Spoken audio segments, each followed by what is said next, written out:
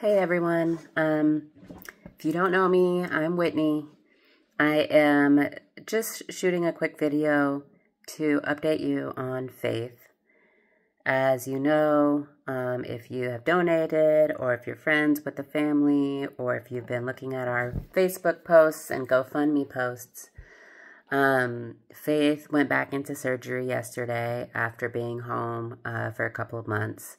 She needed a variety of surgeries, so she was in surgery all day yesterday.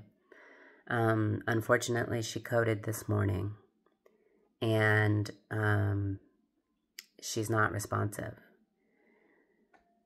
Her mother and father are with her in the ICU, and well, in fact, not long ago, she was taken from the ICU to go back into surgery. They suspect infections. They suspect something's going on with her colon.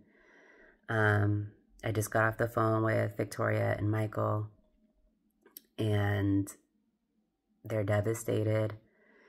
The chaplain came in to see them, and, you know, at this point, the doctors are just trying to save her.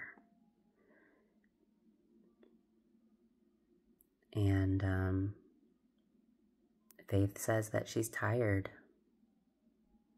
You know, that's what she said the last time that she was speaking.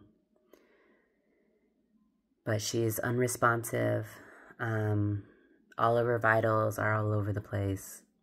And we don't know what's going to happen. So Victoria and Michael are now waiting in Faith's ICU room for Faith to get out of surgery. They don't know how long she will be in surgery. They don't know what's going to happen. Michael is not at work today, of course, so he can be with Faith. And frankly, just doesn't know that he'll be able to work on Monday.